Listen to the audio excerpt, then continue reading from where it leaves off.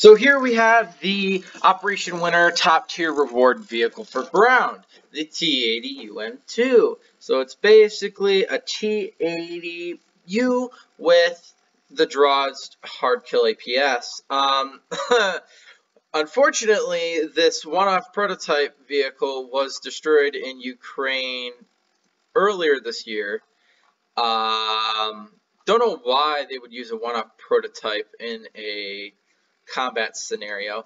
I bet they were expecting that the hard kill APS would be able to take out some of the javelins that would be fired at it, or weapons like that, but it didn't work. It lost its turret. So, yeah, it wasn't a very effective vehicle as far as I can tell. So yeah, presumably the next vehicle for the top reward for air is going to be a naval Panavia Tornado for Britain, naval tornado or something along that lines.